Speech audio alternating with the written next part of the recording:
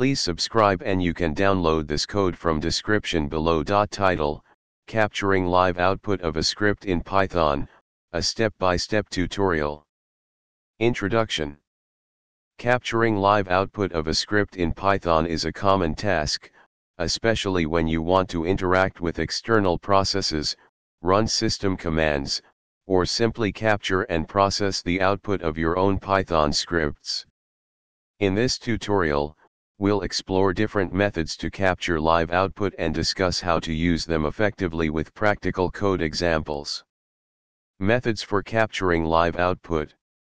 Using subprocess module.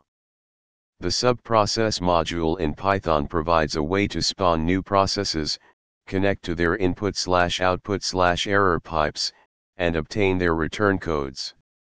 We can use this module to capture live output.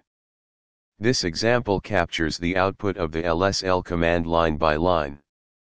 Using IO module. The IO module provides the StringIO class, which allows us to treat strings as file-like objects. We can redirect the standard output or error streams to StringIO and capture the live output. Replace the comment with the code whose output you want to capture. Using context_lib module. The context_lib module provides the redirect_st_out context manager, which simplifies the process of capturing live output. Replace the comment with the code whose output you want to capture.